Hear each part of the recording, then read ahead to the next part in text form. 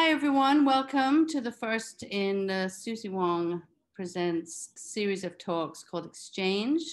We are very honored today to have Heike Dempster and in conversation with Storm Saulter today. I'm Suzanne Fredericks. I run Suzie Wong Presents. I'm just going to do a quick introduction of Heike and Storm, and then Heike will be in conversation with Storm. Any questions you might have throughout the talk, please feel free to drop them in the chat. We will ask questions at the end and have a look at those. Thank you, Heike, for being here. Very honored to have you. Heike Dempster is an art writer and arts administrator. After graduation from London Metropolitan University in London, UK, and the University of the West Indies in Kingston, Jamaica, Heike lived and worked as a writer and TV and radio host and producer in Jamaica and the Bahamas. In 2012, she relocated to Miami, Florida, where she works in arts administration for National Young Arts Foundation, focused on public relations, collaborations, and cultural partnerships, and has made a name as an art writer consultant and is a respected member of the arts community. In her writing, Dempster focuses on Africa, the Caribbean, and the diaspora. Her articles and essays have been published in, amongst others, in Aesthetica, Art Districts, Art Pulse, Rooms, Art Uncovered, and White Wall magazine. I'm just going to let a couple people in, sorry. Here we go. That's a pause in my intro. Heike will be talking to Storm Saulter. Storm is a well-established filmmaker from Negril, Jamaica, an emerging visual artist, also just really getting his teeth into his artistic practice. In context to the contemporary art world. Best known for his award-winning films Better Must Come and Sprinter, Storm has also directed music videos for Chronix, Arcade Fire, Protégé, and Popcorn, and is also a commercial director working with Usain Bolt and brands like Puma, Red Stripe, and Angostura. Storm has served as the first filmmaker in residence at the University of the West Indies in Mona, Jamaica, and co-founded the New Caribbean Cinema Collective, which is a group of emerging Caribbean filmmakers. His photography has been published in Rolling Stone magazine and The Fader, and his experimental film and art photography work has been exhibited at the Brooklyn Museum, the British Museum, the National Gallery of Jamaica, the Museum of Contemporary Art in Miami, and most recently at Peel Art Gallery, Museum and Archives in Canada in their current show, When Nights Stirred at Sea. Thank you both for being here. Storm's work is on show at the Prizm Art Fair currently with Suzie Wong Presents, which is why we're having this conversation. So I'm going to hand over to Heike. Thanks everyone for being here, and we look forward to an exciting and interesting conversation. Well, yes, we are. I hope so. Thanks so much for letting me have this conversation with Storm, who, well, I've known for many years. We're not sharing how many. But yeah, so obviously, Storm, as an artist, filmmaker, photographer, I wanted to start by just you talking a bit about the exercise of looking back into your photography archives. What prompted that exercise, and what have you learned about yourself, etc.? Yeah, man, blessings. Well, thank you. Bless up, Suzanne. Thank you, Suzie Wong Presents for this and for this show. And thanks, Heike. Been looking forward to this conversation. You know, in terms of me looking back into this work, you know how it is, like, I started with photography, so for me, my first real like lightning rod moment of me feeling just like this is what I was made to do was when I picked up a camera. And that led to my interest in cinematography, which led to directing and writing. But I come from the visual side, which means, I'm always taking pictures, and I like to take pictures that are like, portraiture or just random textural stuff. I love to shoot signage. So like whether I'm on a job doing a shoot or I'm just like walking around with whatever phone, I'm always grabbing stuff. And, but it takes so much energy to make movies that I spend all my time writing them and pitching them and trying to just make it happen that, and even though I exhibit work every so often, I just have tons of images that have never been seen. And it's all kinds of images, from, as I say, personal phone stuff to like filming musicians and athletes and behind the scenes of sets. So it's a lot of random stuff. And I just felt like there was so much there. So I just wanted to see what was there, you know? And then when I started to go through the work, I just saw themes and things coming up, you know, like I saw repetition of certain things that I was drawn to at total different times in my life, in different countries, in different places. And I would just gather those pieces and gather images from the tens of thousands that spoke to me. And then it was like a process of just finding connections between them. And sometimes the connection starts in just something visual, like the color. I mean, the piece that's up right now on the screen, Mad Sickhead, you know, the brown in this is what brought it together first, I think, or what made these images kind of like remind me of each other as I was figuring out a narrative.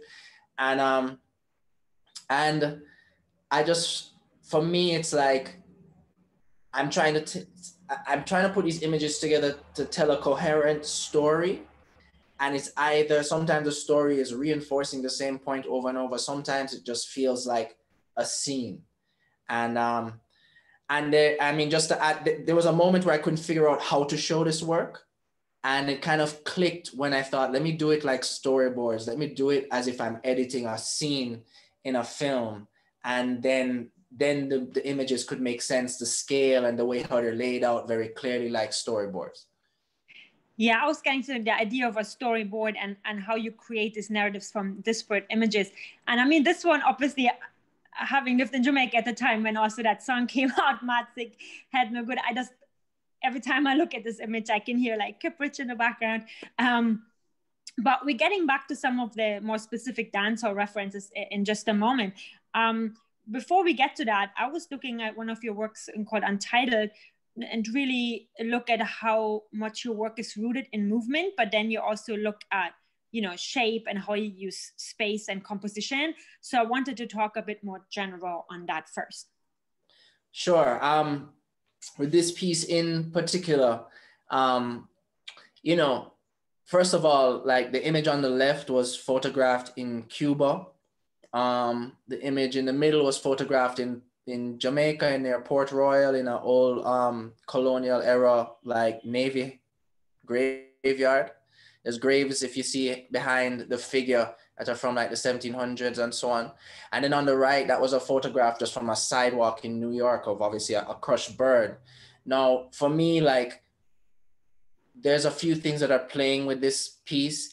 First of all, it's the shapes, you know, like the wings of the bird taking off, the figure in the middle, and the wings of the dead bird are at the same angle and in a way it seemed to increase in size as you go across. So that was the first thing that drew those images. I mean, I'm also being very literal here with like a transition through death, you know, bird being the you know, birds are life. It's kind of like the image that we use to represent that. And then this figure in the middle, which is a person changing out of something, but I just caught him in a moment where you couldn't see any of his body and it's just a strange shape. And to me, it immediately looks like a Grim Reaper, you know, when I think of like film images and stuff. And so like, I feel like this is very literal. It's the scale, the negative space around the images are very, you know, it's kind of very clear what I'm talking about. But these images are from totally different times and periods, you know? And can you, really quick, sorry, I know I'm going, but the image before, Mad Sick Head, can you just go back up there for me, Suzanne? I just wanted to say one more thing about this image. I just wanted to say was, you know, I'd mentioned that the color is what maybe first brought it together, but then what kind of brought me in deeper was it's operating on a few different levels. Like that brown that's moving through is being found in a rusting, you know, wall, obviously that has this graffiti, and I'm always shooting street signs and graffiti. And then that colors in this guy's skin, and then it's also in this rock and in this woman walking away. And in a way, it's like, it's three types of matter. It's skin, it's metal, it's rock, and it's all kind of has this consistent color. And then there's this narrative. What do those words mean? This man in the middle has this dazed look and this woman is walking away. Is he looking at her? So there's a sense of a story about to jump off. And this piece, I just kind of wanted to mention that because this piece, I think, shows it pretty clearly, but we can jump back down now. Yeah, I mean, I think we can actually go 2 down, because I think one of the most important images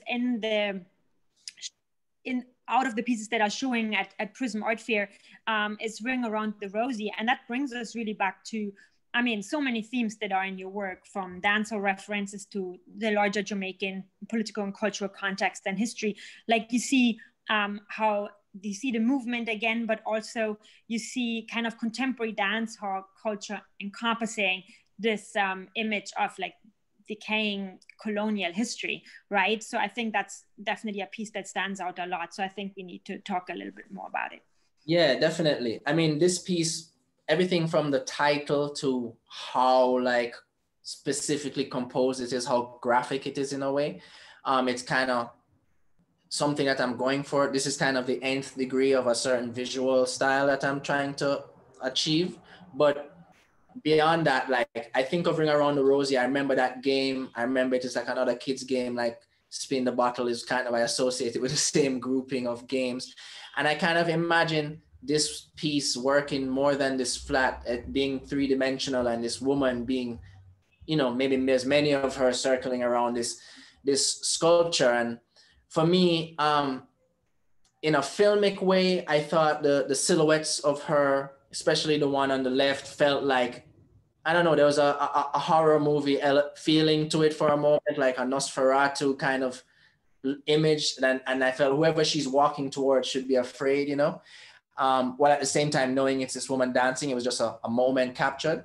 And then the character in the middle, who is this, you know, old king, some English king, and King Edward, I'd have to remember, we still don't remember the name, but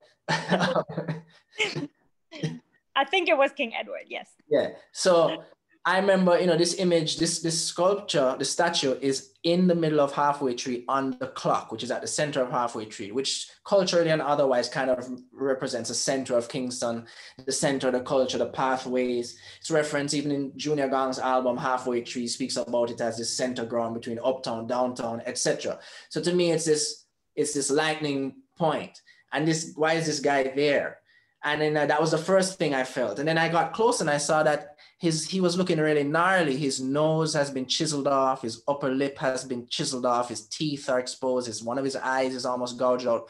So clearly somebody put some effort into mangling this colonial statue, which I thought, all right, cool. At least, you know, like, and to me, you know, it made me think of a few things. One, his nose being gone made me think of the blowing off of the nose of the Sphinx and trying to erase history by, messing with the face.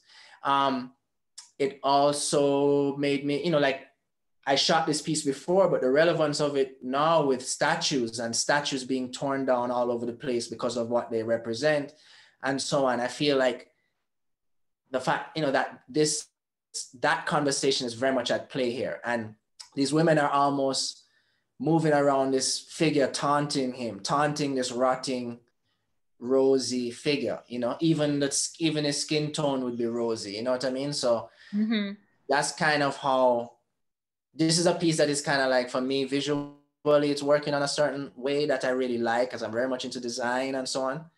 And then there's just many layers on top of it. Also, one more element I think is really important is the context within which this image was captured.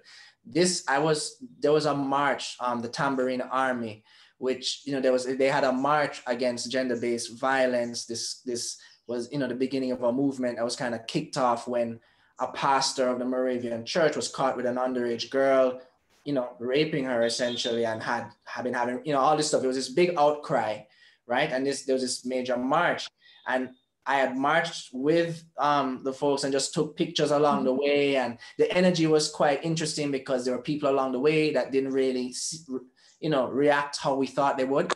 And so there was a lot of energy in the air when I got to this statue, you know, and even the fact that this statue is being surrounded and taunted by these women is connected to how the context of when I captured it. You know, it was definitely the way I felt about the image. So that's another piece that you wouldn't know if I didn't tell you, but it put my mind in the place to find these other images to pair with it. Yeah. Yeah, and I think you spoke about it on another occasion. What's relevant here is also like it's a very timely piece in the context of statues being torn down, you know, markers of colonial histories being torn down, etc., worldwide, really. So I think it quite ties in with that as well. Yeah, big time. Big time. And I mean, look, for me as a filmmaker, I'm always looking to, you know, for things to have impact visually, otherwise, and you know, I think that's what helps me to edit the work as well. It's like, is this really saying something that speaks beyond what it is? And that's kind of what I'm always looking for in work. And I mean, continuing our conversation on Jamaican history as well. I mean, one of the outstanding pieces that really grabs attention, of course, is also the piece Master. And for me, I mean, I recently actually saw a video installation at the Museum of Modern Art in Frankfurt with an installation about Frantz Fanon. And that mentions, obviously, his book, Black Skin, White Mask, historical critique on the effects of racism and colonial domination. And that's where my mind immediately went with this. But then I know you pointed out the lock as well. So I want you to speak a bit more about this piece. Yeah, for sure. Well, I mean, again, this piece being also like a diptych, it's kind of like from a composition standpoint, it's if you were to lay these images on top of each other, I'm sure those chains would probably be coming out of the eyes of the white face, you know? And if you, and also the light and dark, it's kind of an inverse, you know, there's a bit of negative space, etc. But it's inverse on each image. So there's that butterfly effect. I think this image is like a butterfly without being a literal butterfly. But then when you zoom into the chain and you see the lock, it says across the lock, Master. It's a brand of lock, you know what I mean, that I'm actually familiar with. And I just thought, you know, and then on the other side, there's this young man, you know, with this white face essentially lifted, but his face is still obscure, you know, by his own hand. And even the shape of his hand, while it might have been captured as some kind of like West Side kind of gang sign energy, it also kind of mimics the shape of the V of the chain. So I just think it's working visually, it's very clear. And I mean, yes, what you mentioned with Fanon, and, you know, it's obviously like speaking to that, you know. This is like an image that feels like a butterfly. It feels like a mirror image, and it feels like the statement is kind of very clear. And I do try to make things obvious sometimes. Like, I'm not really trying to be super subtle. I think the work should just say what it has to say. You know what I mean? Right. Yeah. And I think, I mean, since we are talking about history, we're also talking about all of the dancehall references in your work and how much that relates to claiming of space, etc. But I think there are so many, obviously, very intentional decisions made on how you present that. I think what's also interesting is when you look at the next piece that we very deliberately chose, which is Black Cartel, about dancehall, and specifically also about how gender identity is represented, and masculinity specifically. And what I always found when I did a lot of research on the topic when I was at the University of the West Indies was how much you can understand about Jamaica at large once you understand dancehall, because it exaggerates all these notions that are already in place in Jamaica.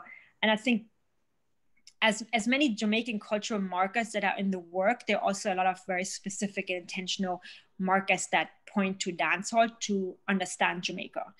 So I see a lot of that in this work. So I think I'm very interested in Black Cartel and the story behind this composition here. Yeah, definitely. I mean, you know, I'm a dancehall youth. I grew up on dancehall. That would be my music, you know, like, you know, anybody, you know, kind of my age and etc. And also just living through like the birth and explosion of it. So, you know, it's kind of the story of my, you know, the soundtrack of my growth as a Jamaican man as well, you know, and kind of the ideas of who the ultimate Jamaican man is You know what I mean? Especially because our artists are so powerful and have so much influence. I always imagine a certain artist to kind of be the ultimate representation. For many years, it was Bounty Killer to me, you know, in terms of like, he set the standard for the Jamaican man in the larger sense, you know? And I feel, and then when Cartel came along, you know, he became and is still that, in my opinion. But it just flipped the whole game, you know? And the fact, like, so this piece is called Black Cartel. So already, you know, cartel and skin bleaching, you know, it's already a major, you know, thing in terms of his, you know, him being a part of it and being such a public figure with that. And this was photographed before that era. This was actually photographed with JMT album. The image on the right is the cover image for his album called JMT. On the album version though, I'll kind of jump back between how I shot this image and kind of how the meaning keeps coming. But this is the actual version that I delivered to the label. I designed those glasses, all of that, and I took this image, and that's a real kid in a house holding something in his hand, and you can imagine what it is, what it looks like, right? And they actually changed that on the album cover because I guess of what it was saying, but this is actually the raw original image. And you jump out from what that is, just a kid with this gun, you know what I mean? And then the shape of his head is obviously throwing to the continent of Africa. That's just one of the first things that hits you from a shape, you know, perspective. So what, you know, I'm trying to think about that, his skin, you know, he's even darkened even more here, you know what I mean? Because of how it was photographed. And, you know, obviously all those conversations, all those things are layering on top of each other and hopefully making people think. And then on the other side, now it's mirrored with this cross and this machete. Now that image just came about because those were props from a music video that were hanging in the office. And there's actually some nails holding up the cross, and we put the machete there. And that was just sitting there for months. And it was just an image that kind of got burned into my brain, and I just snapped it randomly. And then, you know, these two kind of play off with each other so clearly. The role of religion, the cross, you see repeated in my work a lot because it's so everywhere. It's in everything, in how we think and in how we move. So it's in the work, but then also the connection with like violence and the rationalization of violence through religion and the impact that has had on, you know, folks all over the world, but obviously Jamaicans, people of the African diaspora, you know. So there's kind of a lot of things being touched off on this, but also it's even more extreme in terms of like the graphic. Like this is one of the only pieces where I've like manipulated the image and cut out the background and that type of thing.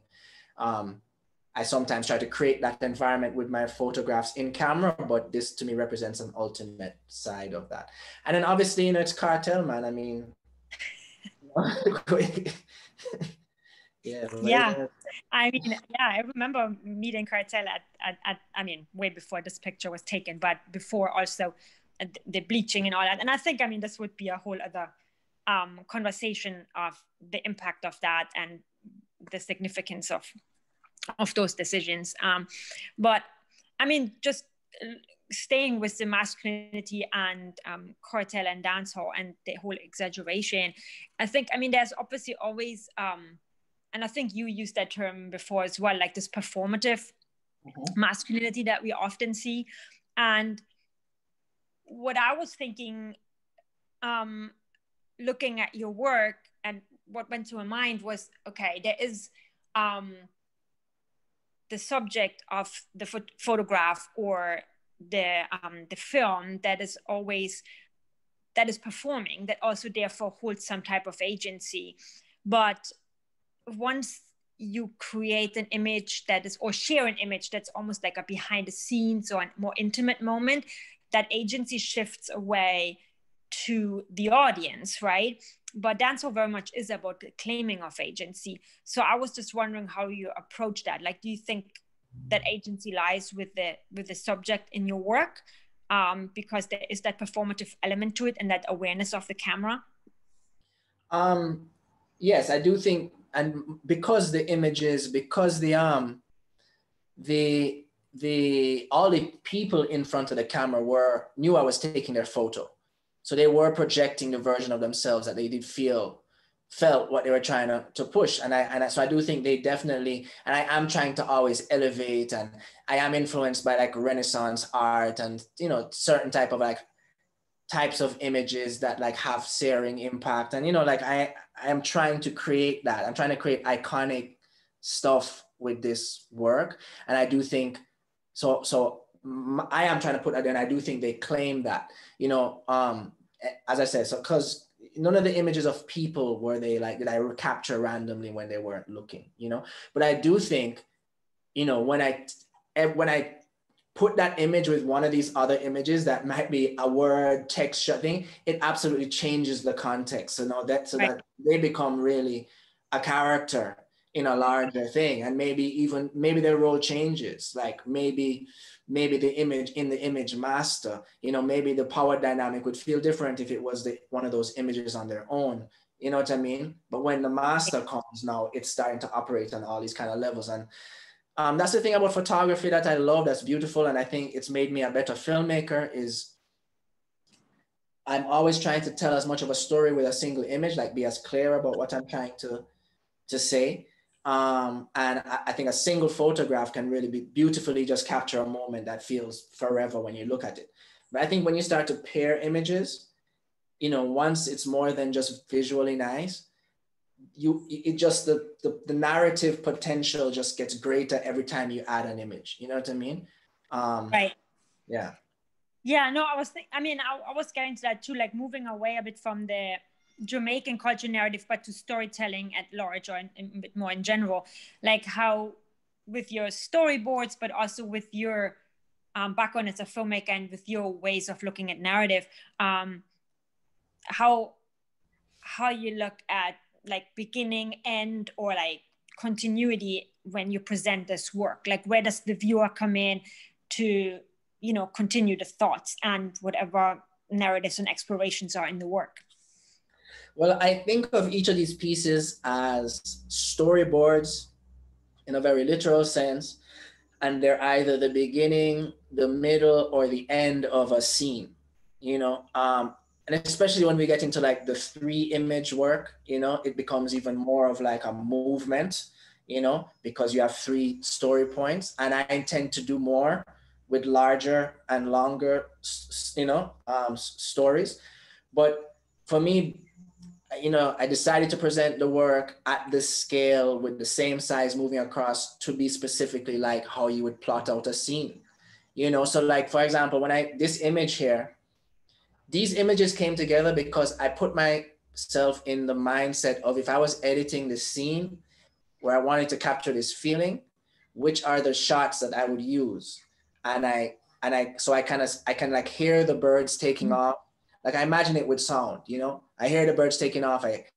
You cut to the reaction of this person looking up to the birds. And then there's this slam close up of this uneasiness right in your face. It's like a macro shot, you know.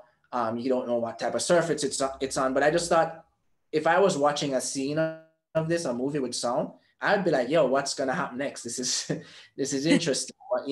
Who's uneasy? Is he uneasy? What's, you know?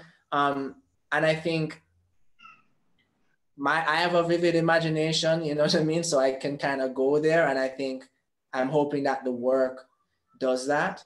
You know what I mean? That is the intention. Yeah. It's like, yo, just imagine like, maybe the birds are coming from somewhere. Maybe this guy is rushing. And also what people don't know about this image, what most people don't guess if I don't tell you, is that is actually Usain Bolt in the middle. Yeah, I didn't recognize it either right away. But just how he was caught with the light, he almost doesn't look alive. You know, it's a very, you know, kind of void, you know, I don't know, almost like an empty thing, or kind of, you know, and it's funny because I have a whole photo series of Bolt flying a drone. We were doing a commercial thing, and at the end of the commercial, he wanted to fly his drone, and he was up in the Blue Mountains, and there's actually a piece I'm gonna finish with it, but this is from that. This is why he's looking up in the sky against a complete white background, because he's flying his drone up in Blue Mountains, and I was just photographing him, kind of, you know, you know, he has fun with his toys, you know, he's kind of that type of guy. So, you know, it's interesting, these things came on, the image on the left was from Cuba, this was Jamaica, uneasiness was New York somewhere, you know? So for me, like, this is a scene, and I feel like it's happening in different places, different times in my life.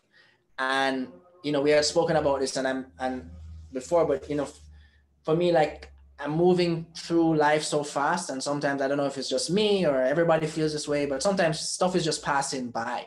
You know, you have amazing experiences, you go to new places, you discover things for the first time, and you have those feelings, and like, then they're gone. You know what I mean? Yeah. You're like, and then I remember going through when I first put my first film out and I started to be able to travel a lot. I would, you know, social media was becoming more of a thing, you know, and you wanted to photograph everything because it was so cool. And I went through a period of just photographing everything and not feeling it. And I was like, shit, I did all that stuff. I don't really remember it. And then I started to like not photograph everything so I could feel the things I was experiencing. So I'm always having this battle of documenting or not. And the thing about this exercise, what has kind of made it cool for me, is that I'm picking up little bits of memories of things I probably forgot about.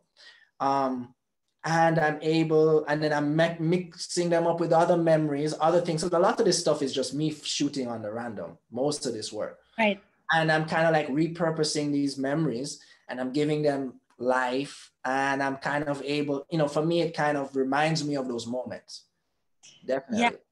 I mean, I think that actually gets us back to the beginning in some sense, because I think I kind of combined two questions, so we never got to the second part, which was like, what did you also learn about yourself in that process of going through these archives and looking at these works to create these new narratives? But like for yourself as a person, what else did you learn about yourself or think about yourself going through that exercise? Yeah, no, it definitely, you know, like I think, you know, I think a lot. My brain, like, I don't even communicate with people. I'm not the best communicator and I don't even realize it because I'm just always internal. I always have like multiple creative ideas I'm trying to do. So sometimes I just feel like, as I said before, it's like, am I really in these moments? And for me, it got me to kind of like feel good about those, you know, like that journey, you know what I mean? And about those things. You know, there's that Walcott poem that they always talk about, you know, look in the mirror and feast on your life. I was like, yeah, it was amazing, right? And I always thought it was touching. And I was like, it's true. Like your life should feel, you know, and I feel like that's what this work has helped to bring up, you know? Okay. Well, what I also just noticed actually is that we started the first piece, Matzig Head, actually has a text image to the left. And this last piece, Uneasiness, has a text image to the right. So that's just a random observation that just came to me now, that starting with a text piece and kind of ending with a text piece, even though we don't want to end it. It's a continuation, right, of the work.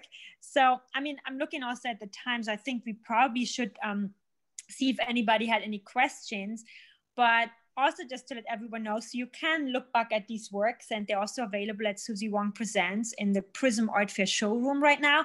And Prizm is still open since it's virtual this year until December 21.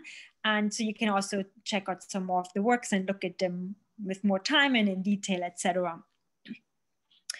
But let me see. I guess I'm the one who needs to look if we have any questions. Well, Alana was saying, I think that was about the Black Cartel piece, that it seemed like surrealistic and sheds new light on surrealism of Christianity. So I don't know if there was a follow-up question, because then I guess we could just ask Alana to unmute herself and ask it if she wants. Yeah, man. Oh, hey, well, first of all, thanks for inviting me, Heike, and nice to sort of meet you, Storm. I'm a person of Afro-Caribbean heritage and grew up in Brooklyn, but I live in Minnesota now. So it's kind of nice to hear this talk about the space, and I don't know much about the Jamaican culture. I mean, not deeply, not much. But it just struck me, I just had that thought came to me watching your images, Storm, that one with Vibe Cartel. And I just thought surrealism, and it's really just aesthetically. I don't know deeply what I even mean by that. But then I thought, well, if that is appearing to me as surrealism, you know, these days I'm an artist as well. I'm a dancer, choreographer. And these days I've been examining my own mythography of my life and all of the ideas that I have come to know and assume are beliefs or assume as the nature of reality, which is shifting now. And I thought about that in the light of Christianity, because I was raised in a, I guess, yeah, a Protestant, I guess, I don't know how you call it, evangelical home. So those are all just thoughts that's burning in my brain. And then I have my cutlass here on my altar, and I'm thinking about the cutlass and about war, and I'm reading the Black Jacobins, and I'm thinking about resistance and revolution, and like, what does those things even mean? And then you put them right next to each other, the cross and the cutlass. And I just thought that was, whoa, powerful and surreal, somehow not real, but more real because of the juxtaposition. So anyway, thank you. That's all. Yeah, man, that's really lovely to kind of hear, that, it means a lot, like it's funny, like when you show work, a lot of this work is being shown for the first time.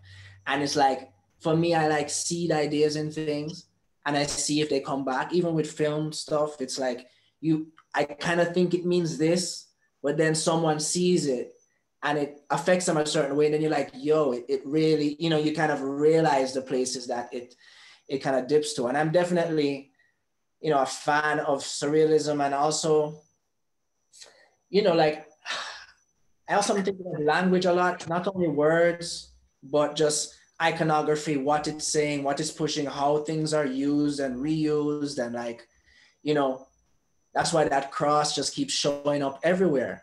You know what I mean? Whether it's on some old statue or it's tattooed on the face of a serious young man, or it's tattooed on the chest, or it's on a thing, or even what you look at now with how people use it as a political rallying cry, you know what I mean? And I mean that is alluding now to like the use of the machete. I mean it's playing off in America right now, obviously, and in all over the world forever, you know what I mean? So yeah, I mean, I just hope that the images unlock something and start a story, Yeah, we had another question as well from Shireen. She said, you mentioned that you're trying to achieve a visual style with Magic Head.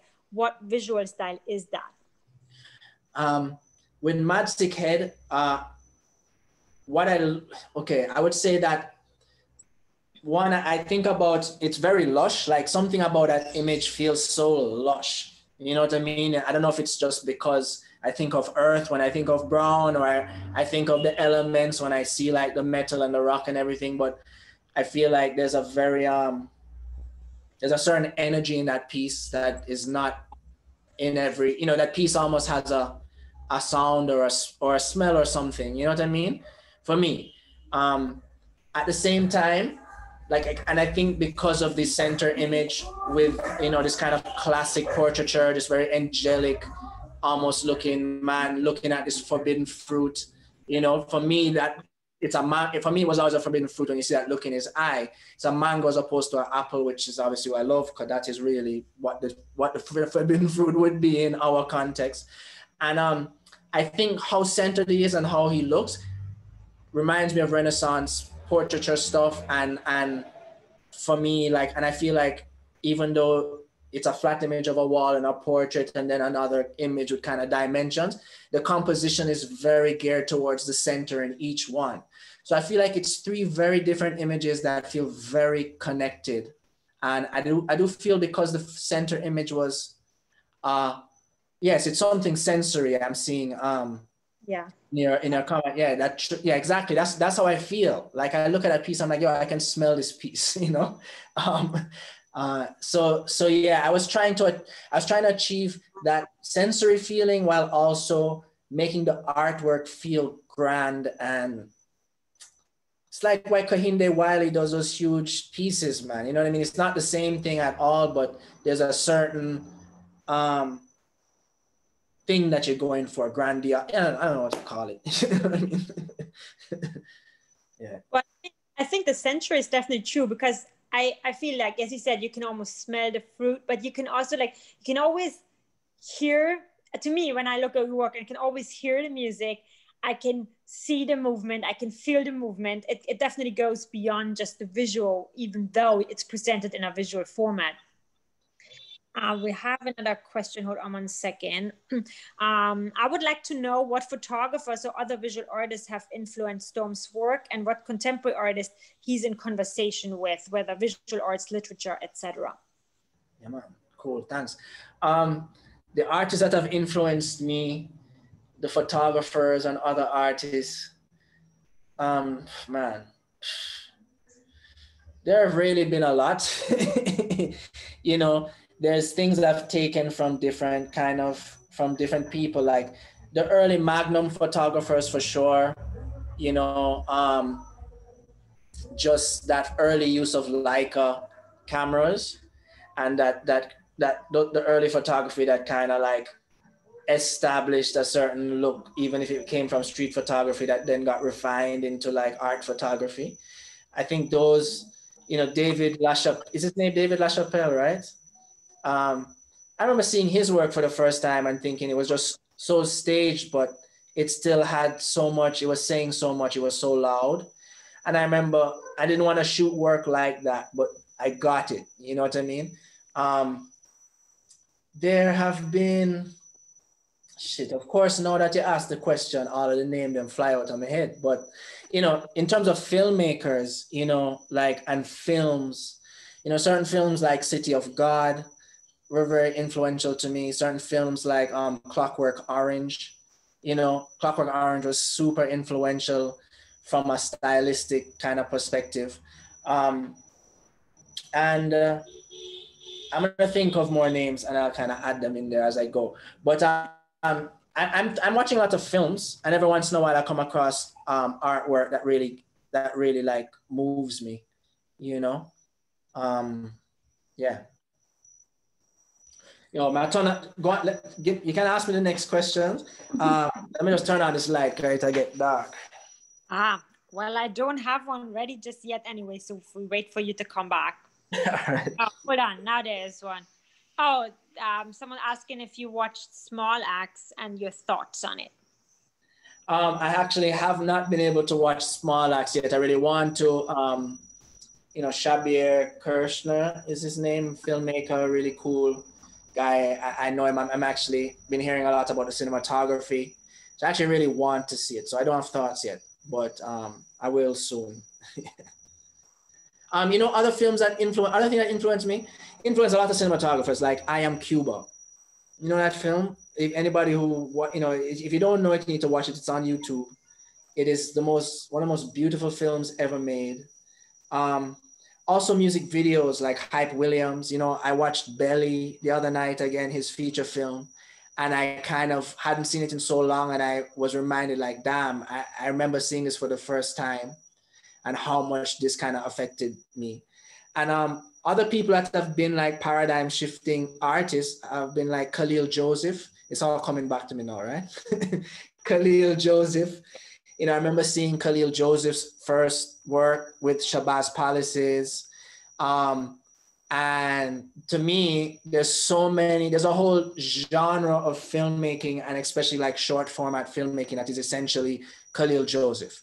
Like, there's like a gazillion directors now that are like Khalil Joseph-esque. He kind of, you know, so that influenced me. And the fact that he was using work that felt very home video-ish, but how he edited the work and the music, it just made it ethereal. And I'm always trying to capture, I think maybe even, you know, the surreal, even the connection with surrealism. Like, I am trying to have an ethereal effect. Like, even in film stuff or otherwise, I kind of want there to be a sensory experience, and I want the work to kind of feel like it's floating, or the art to make you feel that way, the work to make you feel that way, you know? And I'll think of who else, you know? Certain filmmakers like Pontecorvo, you know, Battle for Algiers. You know, there's movies that have kind of like helped to define my style and refine it, you know? Would that apply to your style as a filmmaker, as a photographer, as an artist, both, all of it? I find as I've become like, right. I find as I've become more, you know, like, you know, you become better or more refined. Like as a director, I become better and better and quicker as an editor, because you just know, and I'm more comfortable with knowing what draws me and excites me. So, so yeah, I do find the stuff I'm doing in my film work is coming up in my artwork, is coming up in other things. Like I'm writing, is the thing, like my life right now, and that's what's been, this pandemic has been crazy, obviously, in so many ways. But, for me, it definitely allowed me to I was like, let me just do the things I really want to do. And that's when I really started to push with this work, I feel. And, I just found that, I'm writing treatments for movies. I'm writing treatments for TV shows. I'm writing scripts. I'm going into my photography work. I've started carving stuff. I've started working with metal. And the images that I'm coming up with keep going into this place, and I don't even intend them to. You know what I mean? Because I'm influenced by all type of stuff, but it always ends up in this kind of odd spot. So clearly there's something I'm trying to get at, whether even my films are tonally quite different, but they're definitely stabbing at a similar thing. So, so there's a lot of work that's been created during this pandemic, and we potentially can look forward to a larger exhibition somewhere, right? Would you, have you ever actually, and I don't know the answer to that, presented your photography and any film work, whether that be feature length or installations of some sort, together in some way, or has that always been separate at this point?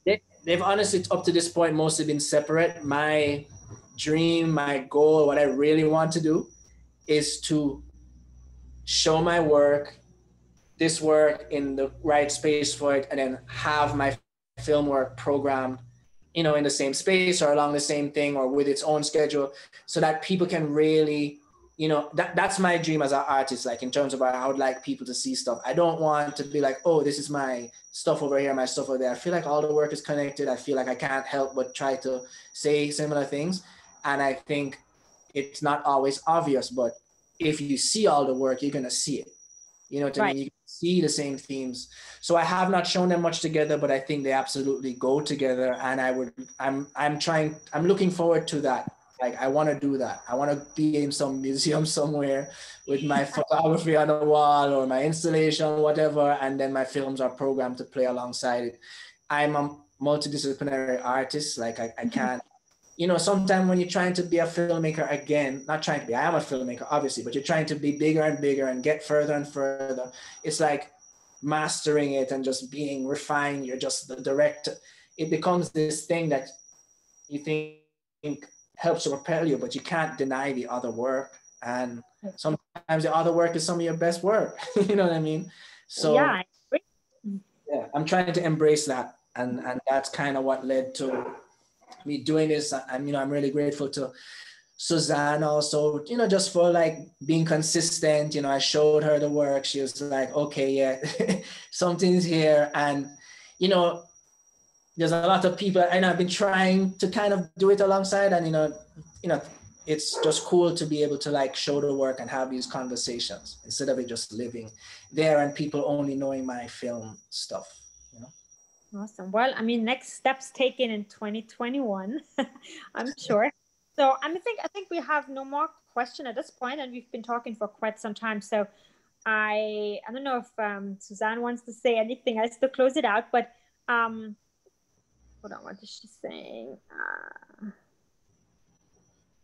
Thank you so much. Yeah, thanks to everyone who tuned in. It was wonderful, and thanks again for the opportunity for this conversation. It's always great to see you, even if it's virtually. Both of you. So thank you all for tuning in. Thank you, Heike. Well, I think I really enjoyed that conversation. Thank you both. I think it's really important to really help people understand the artistic process and practice, and Heike's fluency with how to speak about that, especially her very close relationship to dancehall culture. There's so much you can get around, when you're Jamaican and into popular culture, there's so much you can get that's kind of abstracted around the work. It's very evocative emotionally for me. I find it very strong. And the more abstract worded works, I could talk forever about how, for me, when you guys were talking about the uneasiness piece, I was thinking of the uneasiness of the Jamaican male You know, it might be performative, it might be hyper masculine, but there's an unease there. And the flight of birds and the inability to escape your everyday reality and all those kind of things. I mean, it's so layered and so so powerful, I think. So I'm really happy to be working with Storm with this work. Glad we can have a conversation about it so other people can hear about his process and stuff. And to have Heike lead that conversation was a real joy. Thank you, Heike. Thanks everyone for coming. We're going to be archiving this on the website. I will be emailing out links. Please feel free to share. And it's the first of the XChange series, so we're going to continue on this path. Enough love. Thank you, Heike. Thank you, Suzanne. Thank everybody for tuning in. Cool. Bye. All right, guys. Bye-bye.